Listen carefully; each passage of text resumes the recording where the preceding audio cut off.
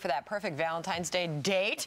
Well, there's plenty to see at the movies this weekend. That might be a good option. Here's what's new on the big screen is Fox News contributor and the founder of NerdDeers.com, Kevin McCarthy, the original. Kevin, can you save people? Can you save people from a boring Valentine's Day? Of course I can. Good morning to you guys. Thank you for having me on as always. What says Valentine's Day more than an R-rated Deadpool movie? I mean, that's what I was always hoping for on a Valentine's Day weekend. Bacon roses. Yeah. And this movie, by the way, I got to mention, is not for kids whatsoever. It is an extremely hard R-rated movie. It's Ryan Reynolds' passion project. He's been trying to get it made for over 11 years. He plays a character called Wade Wilson, who's a former special operative turned mercenary, special forces turned mercenary, who gets diagnosed with terminal cancer, undergoes a special experiment that leaves him with incredible healing powers, and he becomes essentially the character called Deadpool. It is extremely fun, so much fun to watch. The comedy hits at every moment. It's one of the funniest movies I've seen in years. The action is unbelievably incredible to watch. Wow.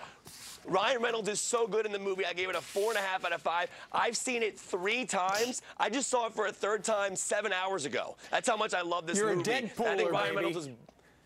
Yeah, he was born. And this movie takes place in the X-Men universe, so the character exists in the same world as Wolverine and Professor X. So it's not for kids whatsoever. Okay, very R-rated. I spoke to Ryan Reynolds and T.J. Miller about the movie, about how Deadpool's mask works in the movie, but also we were throwing darts at a Wolverine picture. Check this out.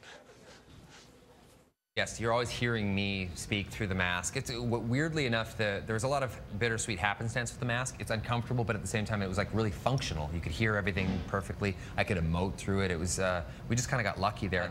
The eyes are really subtly animated. Actually, they're just, and what they do is they film my face doing every line and every expression that I would make, and they take my eyes and actually map them onto the suit. He's such a good improviser. His background is in improvisation. Hit it! And oh God, nice that was terrible. That was Kevin, you got the board. Scott here. Oh, for a journalist. Looks like a great movie. There is an ending. Yeah, there's an ending credit scene, so make sure you stay through the ending credits. There's 2 extra scenes at the end of the movie, at the end credits, just so you know. Speaking of 2, Zoolander 2 is out. You didn't like this. Yeah.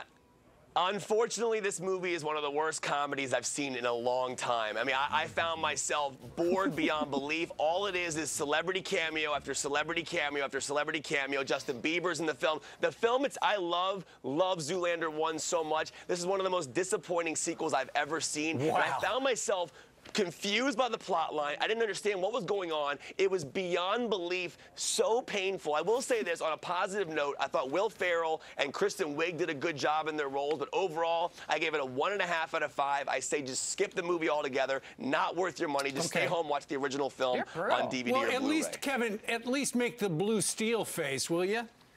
Here we go. Ready for it? Here we go, here we go, here we go. Wow. Is that good? Can you guys give me one?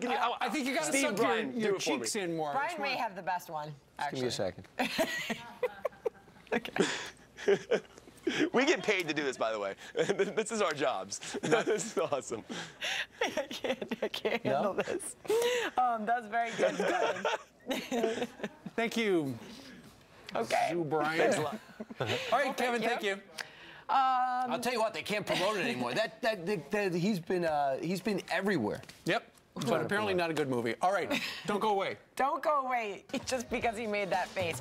It's a big Friday. Geraldo Rivera and Judge Jeanine Pirro are here, and they're on their way in right now. You talk about a blue steel face. Let's see it, Geraldo.